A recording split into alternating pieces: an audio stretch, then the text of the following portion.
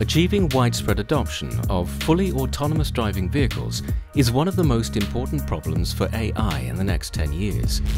Despite billions of dollars committed to research and development, two technological hurdles remain: how to create a world the AI understands, and how to make this understanding happen fast. RDFox, developed by Oxford Semantic Technologies, offers a solution that can handle this challenge with human-like reasoning and decision-making capabilities in the car at machine speed. Here's how it works. Rules help humans adapt their driving to a number of different situations. Some are obvious, like traffic signs. Others are subtle. A driver might slow down when going through a residential neighborhood on a Monday morning during term time because they expect children to be cycling and walking to school. Semantic reasoning makes it possible to model these implicit concepts so that the appropriate decisions can be applied at scale without having to explicitly state each variation individually. This is a major breakthrough, but it would slow to a crawl if it had to confront the massive volumes of data required for autonomous driving. This is where spatial reasoning comes in. Spatial reasoning creates a user-defined window around the car that determines which pieces of information are available for semantic reasoning. Some of it comes from the car's sensors, and the rest of it comes from the various HD maps accessible by manufacturers, though they often come in incompatible formats and contain inconsistencies that are difficult to reconcile.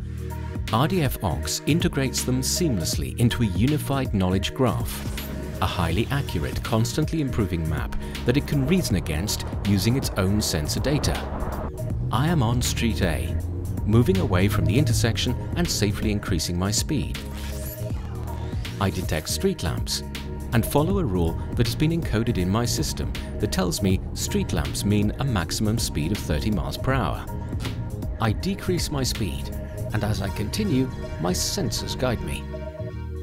Suddenly, 3 of my sensors detect something, but the others detect nothing. How can a car make common sense of this? We must give it the proper context.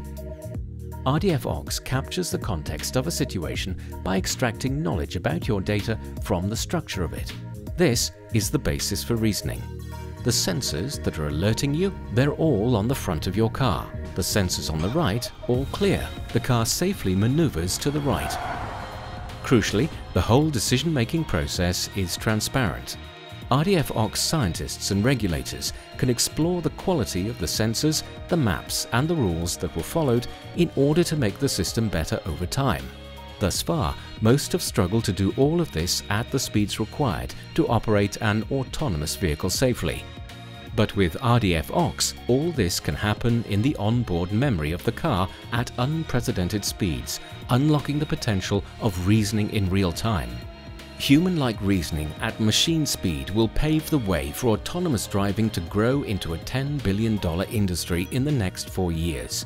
The same technology that will allow cars to be operated autonomously at highway speeds can also be applied to many other data-intensive use cases when speed and accuracy aren't just nice-haves, they're fundamental requirements.